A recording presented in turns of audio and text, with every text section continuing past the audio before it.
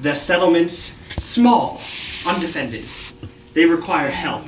They need protection. So, from the monsters that plague the lands comes the witches. This is where our story takes place.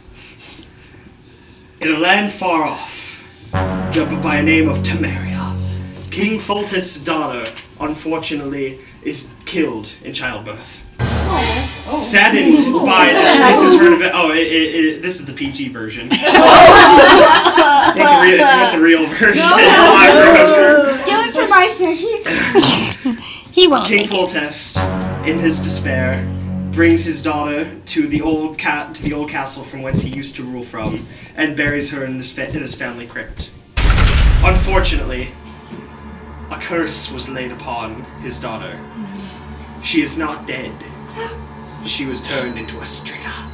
A what? A monstrous beast of fangs and claws. Stripper. Oh, Striga, not stripper. She turned a stripper. A beast of scantily clad pantaloons and deliver. I don't know what you said. A piece of scantily clad pantaloons. Not now, Perschnickel. White as snow, giving him his nickname, the White Wolf. Also the Butcher of Blaviken, but that's for another tale.